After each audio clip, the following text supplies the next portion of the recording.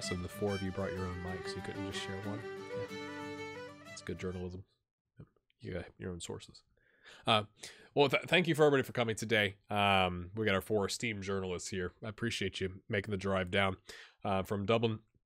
As you can see, we spent some of our bank balance on a new banner in the background with our, our logo and then our new kit sponsor. We thought we'd give them a little extra love because I think they wrote us 2 checks and we definitely cashed those for the same amount.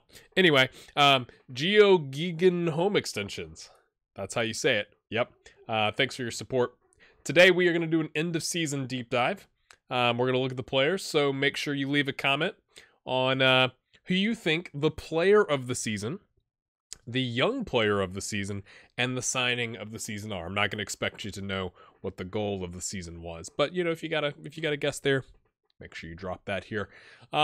So we have upgraded our facilities a little bit here, but you may hear some laundry machines because we're pretty much right next to where the kit man is getting our new kits ready. So we got him in. He's got to clean them up and get them washed and get the names on the backs and all that kind of stuff. So if you hear some of that noise, that's what's going on there.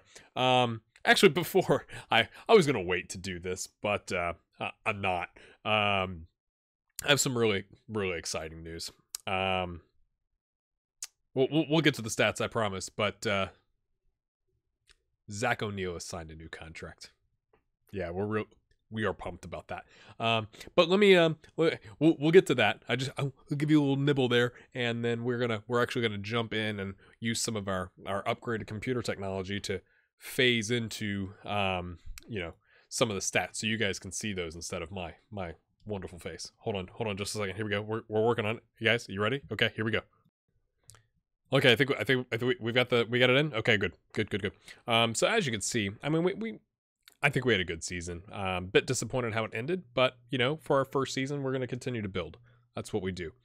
So I've got it sorted here by minutes. I like this option to show who was out there as much as possible for us. And of course you got your goalkeeper, but also left back, because we didn't, for a good chunk of the season, we didn't really have another option at left back. So Kevin Knight with a lot of minutes and actually a pretty good rating for having played so many games for us.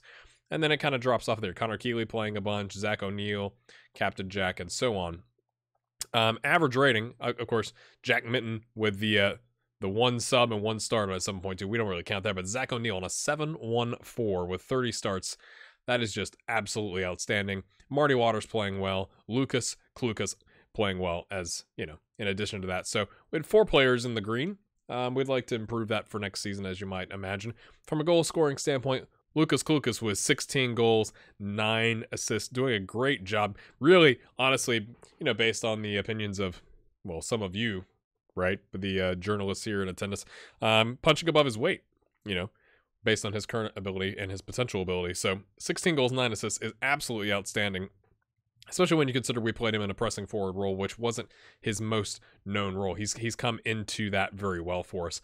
Marty Waters, not far behind, 13 goals, 9 assists, just doing a fantastic job. Finished the season strong as well on a 7.3. Of course, one of those games was like really high, and the rest. Anyway, Zach O'Neil, again, the young lad, the 18-year-old, 5 goals, 5 assists. Absolutely outstanding, and then it kind of drops off from there. But I think we had a good season for sure. So we're gonna use our fancy technology here. We're gonna go back to our press conference room. Hold on just a second. So those end of season awards that you were all guessing in your journalistic notes, fans player of the season, it was a close one. It's probably the closest I've seen. Zach O'Neil with 34%, Marty Waters with 28%, and Lucas Klukas with 24%. Absolutely outstanding. And really, 3 of the 4 players, or was it all 3 players with a we had 3 of the 4 players with a green average rating, the other one being Jack Minton, who played in 2 games. So the 3 players that performed really well for us are got all the votes for the fans player of the season. Zach O'Neil had the goal of the season. Gary O'Neil was the signing of the season, which is a bit interesting because he didn't he played some games, but he didn't play that. I mean, he 2 starts and 10 subs on a 6.81 with 2 goals and an assist, and that gets you signing of the season. Maybe that's an indicator of the other signings. And then the young player of the season, to no one's surprise, was Zach O'Neil. In addition to that, Zach, like I said, has signed a new contract. It's $150 a week on a 3-year deal. Yeah. Yeah, had him over for dinner. You know, we had some conversation about the future of the club. He just wanted to make sure we would get into the promotion playoff sometime in the next few seasons. And I was like, hey, Zach, we just did that. We'll do it again. And he was like, done. 3-year deal. Now, I was a little concerned. You know, we're heading into, we're in, you know, the middle of preseason and all that kind of stuff. We actually have a game later today against Athlone Town. And his physical attributes coming back from the winter break, I mean, he ate a lot of pie, I guess is all I'm going to say. His, you know, his agility, his jumping reach, his natural fitness, some flair, concentration, and vision all went down a little bit, but his bravery went up. So he was really brave how he went after those pies. But he's signed on a 3-year deal, 2021. 2020, I'm beside myself with joy. We're going to go through the next few sections, kind of grouping things together to make it a little bit easier to understand. From an award standpoint, Zach O'Neill had the second and third best goals of the season for the entire first division, which is really impressive. Stephen McGinnis was the second best keeper, and I was the second best manager. You know, the keeper and the manager for UCD were, you know, better because they got promoted, of course. We've increased our club stature. Oh, there's those laundry machines again. Sorry, they're getting those kits ready. Got to get those things ironed on there. We're now the 4th best local reputation team in Ireland. We're about, so that, I mean, theoretically means we're like one step away from having a regional reputation. We're still half-star, but yeah, we're getting there. We were the biggest overachievers in the league, finishing 5 places above expectations. We were expected to finish 8th, and we finished 3rd. I think that's a good achievement. Thank you, board, for cutting my contract down. Not bitter. But despite that, the media, the 4 of you with these microphones, expect us to finish 7th this season. I'd like to talk to you after this press conference about that. I mean, low expectations, fine. We'll knock them out of the water again. But because of how we performed this season, I took a bit of a risk, and I told the board the expectations this season was to reach the promotion playoff, which is really like top half +1. But that's what we went with. I'm hoping this will inspire the lads and not put pressure on them when they're expecting a, you know, mid-table finish. Maybe they'll have higher expectations when we get to the end of that season. You know, we can grind out some of those results and maybe not collapse because of our mental standpoint. Let's see. From a staff standpoint, we've re-signed our fitness coach, our head physio, and our physio. Don't tell them. It's because we didn't find any better options, but we're really glad that they're here for another season. We did sign a new assistant manager because our last one said we weren't going to be good enough for him. So good luck finding a job. And we got a new U19 coach. Nothing too exciting, to be honest with you. We have, you know, lost some players during the winter transfer window. Dean Casey and Owen Stokes first signed non-contract contracts with us, which was really going to help us out from a wage budget standpoint. And then they both left to the Finn Harps for the exact same thing. So they took non-contract contracts with the Finn Harps instead of I guess they might get more playing time there. I don't know. We've loaned out a youngster, someone named Monaghan Cavan. I'll show him to you later. Somebody actually wanted to pay his €35 a week, and we were like, that helps out the wage budget. Thank you very much, or the finances, either one. We were really disappointed with how Shane Costello performed, pretty much the entire season, and so I listed him, transfer listed him. And he got upset, and we talked about it, and nobody came in for him, so he's still here. We're really glad Shane Costello is here to be a right back for us.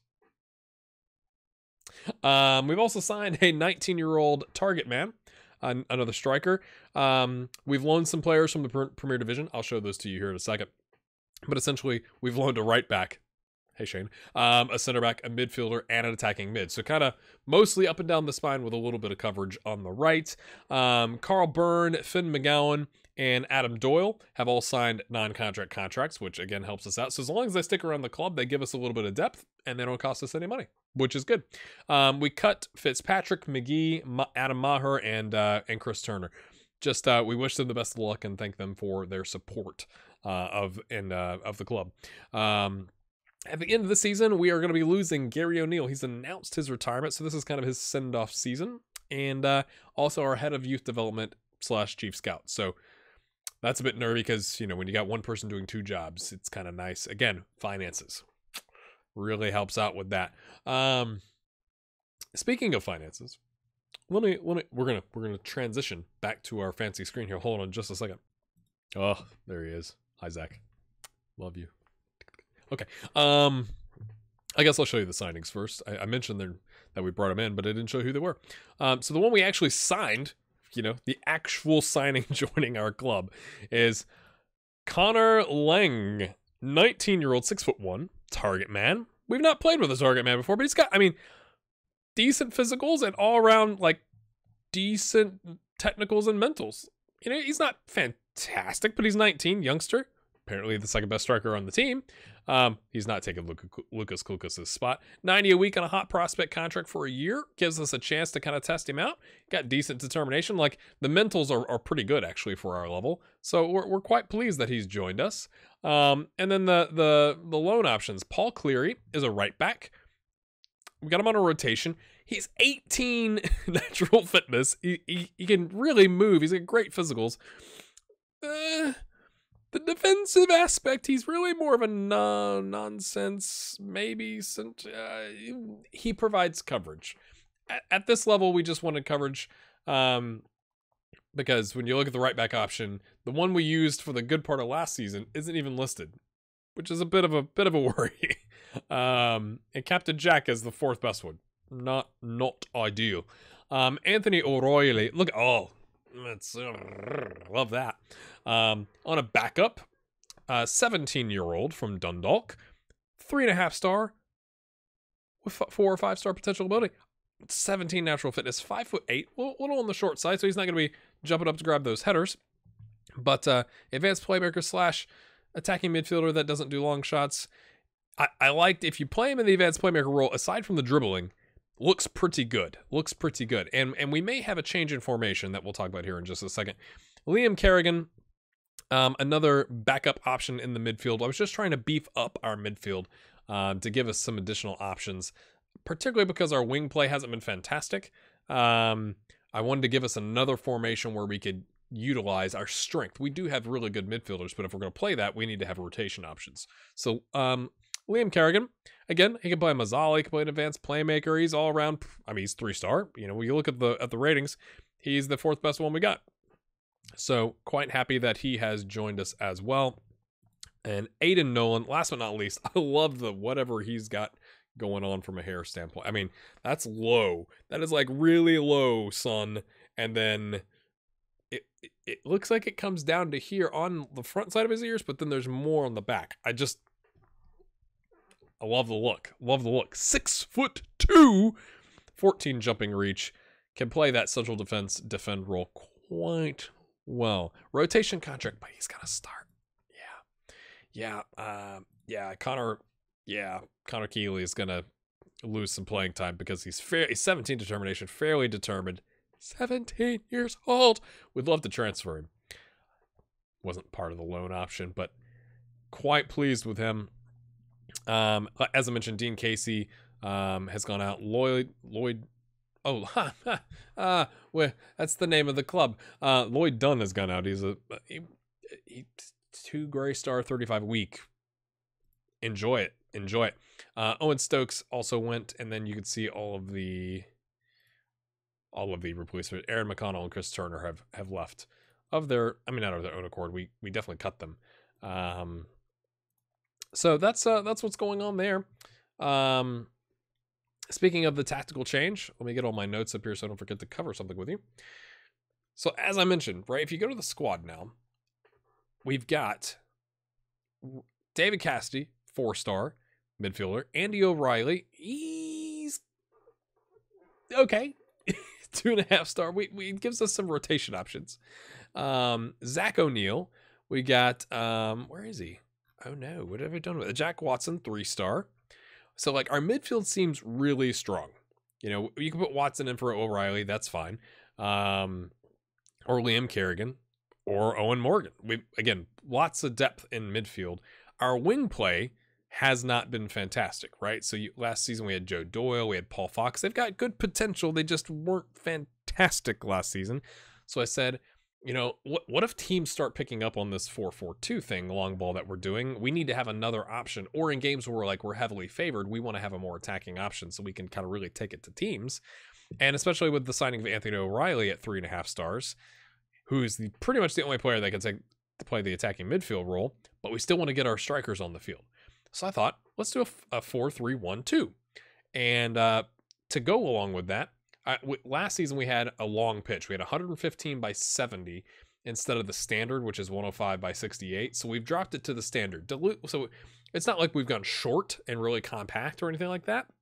We've lost, whatever it is, 2 yards on the sides and 10 yards on the ends. We can still play that long ball. That's still enough room to play, that counterattacking long ball in situations where we need to. But this gives us a little more, slightly less width if we're only going to have 3 in the midfield and not on the wings. And then we can kind of play, a little more controlling short ball passing type situation. So it's a control possession, trying to get our best players on the pitch. I've got Gary O'Neill in there right now, but that doesn't mean Klukas. It's just Klukas is suspended, and we've kept Jean-Yves Poum around as well. He's got potential. I don't know if he's going to reach it, but he's got potential. So yeah, this gives us essentially a second/third formation, right? We've got 4-4-2, counterattack cautious. We're going to try this as well, 4-3-3, a little more aggressive from the wing play, which can also transition down to a 4-5-1 as you saw last season, and then the 4-3-1-2. Now, finances. Let's talk about that. Currently, we're sitting on 54 grand, but how did we get there, right? How did this happen? So the squad bonus that we paid out last season, it was 12K, tanked our finances back to where we started, and then it got worse. But then I got a message that said that I'm reading this, obviously, if you could tell where I'm looking, that thanks to better than expected finances, they were increasing the transfer revenue retained to 30%, which was very confusing. My washing machine is about to our washing machine with the kits is about to take off. So we dropped down to 13 grand in the bank. We paid 12K in tax, but then we got a new kit sponsor. I'll show you that. Additional kit sponsor for 9.5K a season, plus the main kit, which was almost double what the message said it was going to be. Again, GeoHagen or whatever it is, home extensions. Thank you. So it was weird. We dropped to 13K, we paid 12K in tax, got a new kit sponsor, and then an additional random 35 grand showed up under other. I don't know why. We'll also get 30K throughout the season for TV revenue, but that's it's doled out as games come up, which is interesting because I don't remember that last season. Let's actually go look at that. Income last season. I guess we did get. Okay, sure. I just didn't notice. Watch the books very carefully. Bohemians, our affiliate, set up a friendly with us, which I again, maybe this is just a thing in FM. I thought it was a bit odd because it said 0 in income. But 992 people showed up, so surely that just means maybe it's that's match day income. That should be gate receipt income. The deal is that we get to keep all the gate receipts. I just think it's weird that it shows up and says you're not going to get any income out of this, but you are because gate receipts. They're not paying us directly as a fee, but anyway. So if you're new around here, one of the things that I do, I'm just getting my notes pulled up out of the way here so I can see the screen, is called the Money League. I do this in pretty much every one of my saves.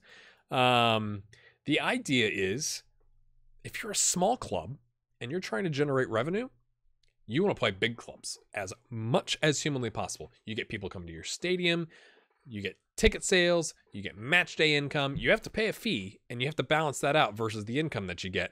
But the game gives you the capability of saying, you pay this fee, you get this income. But you can run a league, which is a three game, in a row, Thursday, Friday, Saturday, whatever, where you invite teams and they all play each other in essentially a group stage, and one team wins. Doesn't matter who wins. There's no prize money. it's essentially just a bunch of friendlies. But we invited Limerick, Shamrock Rovers, and St. Pat's Athletic. And as you can see, we brought in 2,400 people. But forget calling it a testimonial cup or an international champions cup like you see here in America, where they bring in like the big teams from Europe. I call it what it is. I call it a money grab. So we call it the Money League. It's on the t-shirts. Everyone buys them, the Money League. So we bring in the biggest teams that we can that are profitable. Like you can bring in like the reserve teams like Young Ajax, but it's like you pay them 16 grand and you get 2 grand back. That doesn't do you any good. And other saves, once you get to a certain point, like and a certain reputation, you can bring really good teams in, and that obviously then you start getting TV revenue on top of the match day revenue, which is really good. So Limerick were just relegated, so we kind of want to test them out. And Shamrock Rovers and St. Pat's Athletic. Before the Money League, we had 56 grand 497 in the bank. It peaks as you go through the games, because it doesn't pay the fee to the teams until the end, is what I've found. And so you see like all this revenue or your income just go, or your bank balance, I should say, I get it right eventually, go just skyrocketing, right? We got up to 83,990 euros. And then it dropped to 62 grand 137. So essentially we started the season with 54,663. I'm going to try and have these numbers pop up here and remember to do that. And we netted essentially 5,640. The expectation based off of like in the game over here on the side, where you set the friendlies and it shows you the income that you would get, was 5 grand. So we netted 640 more than we expected. Either way, 5 grand when you've got 50 whatever in the bank is massive. Like, so that got us up to 62 grand. And then obviously as we've gone through more preseason and paid players and staff and all that kind of stuff, it's gone back down. We also booked 3 other friendlies that netted us a total of 4K.